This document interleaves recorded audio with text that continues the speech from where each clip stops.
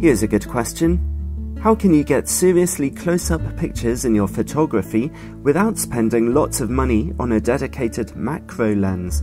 There are a few different ways, but the most popular is to try using extension tubes with your lens. Extension tubes are essentially tubes full of air, and they push your lens away from the camera's sensor, which enables you to focus much more closely than normal. Here's an example. Let's take this standard 50mm lens, the Canon 50mm f1.4. It can focus as closely as 45cm, which isn't really very close, giving us a maximum magnification of 0.15 times. That's 15% of life size on your camera's sensor. So those screws aren't looking very big. Well, let's add an extension tube, this 12mm one. It fits between the camera and your lens. Now we can get a maximum magnification of 0.39 times. That's much closer.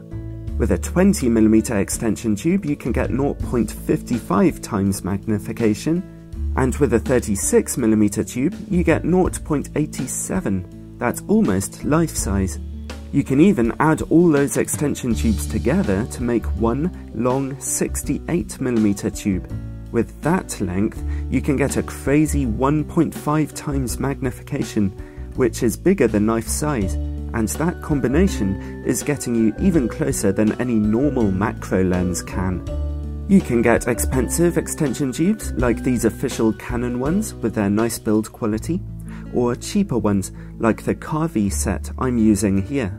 So long as the tubes have electrical contacts for the lens's autofocus and aperture control, they will work exactly the same and give you exactly the same picture quality.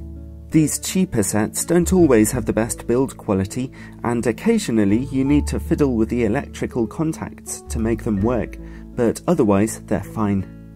Let's get into the nitty-gritty a little more. There are a few things to remember with extension tubes. Firstly, don't confuse extension tubes with teleconverters, which have glass elements inside them to increase your focal length, although those also, technically, increase your maximum magnification somewhat. Secondly, while an extension tube lets you focus much closer to your subjects, you lose maximum focus distance too. So with an extension tube, you won't be able to focus to infinity anymore until you take it off again. Thirdly, extension tubes have a much greater effect on wide-angle lenses than they do on telephoto lenses, and they also let in less light to your camera's sensor, again depending on whether you're using a wide-angle or telephoto lens. So let's go into that in a little more detail for those who are interested. Firstly, magnification. You can use the equation on the right to figure out, approximately, how much more magnification an extension tube will give you depending on your lens. It actually shows that extension tubes are more effective on wide-angle lenses. So here's an example. On the top left we have a wide-angle lens, Canon's new 24mm f2.8 STM Pancake.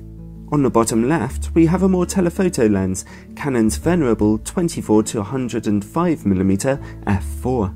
The 24mm lens has a maximum magnification of 0.27 times, well actually a bit more if you use it on an APS-C camera, so you can get reasonably close to your subject. The 24-105mm lens has a maximum magnification of 0.23 times when you're zoomed into 105mm, and even more on APS-C, which is almost as good. But ultimately, neither lens gets particularly close to your subject here. Well, with a 20mm extension tube, the maximum magnification of the 24mm lens increases massively to 1.1 times, bigger than life size. The 24-105mm lens's magnification only increases to 0.43 times, which is helpful, but not exactly dramatic. So we can see that extension tubes are much more effective on wide-angle lenses. The only problem is that, with a wide-angle lens, the front of the lens has to be right up against your subject, so you won't have much light to work with. Bear in mind though, the equation on the right is only a rule of thumb to help you. There are a few technical things it doesn't take into account, such as changing focal lengths as you're focusing closely or lens construction. Often I've found that you're getting even closer magnification than the sums will indicate.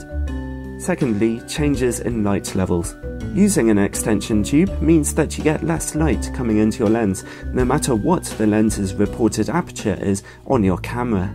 Again, there are some equations on the right to help you figure it out. Essentially, the greater the increase in magnification the extension tube gives you, the less light reaches your camera's sensor. So, if you're using extension tubes with a wide-angle lens, you're going to need much longer shutter speeds or much higher ISO levels. Your camera should automatically adjust its levels to deal with this. And remember that dark and defective aperture also counts for diffraction levels. Diffraction is what makes your images look soft at narrow apertures, and it's very noticeable in macro photography. If you're using an APS-C camera and using extension tubes with a wide-angle lens, then you won't want to stop the lens down any narrower than f4 or f5.6, because you'll start to get some very soft pictures. It's not as bad with a more telephoto lens.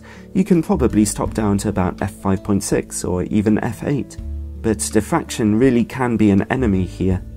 So there you go, that's much more information than you needed. Let me sum it all up. Extension tubes can yield great results, and they're just plain fun. QED.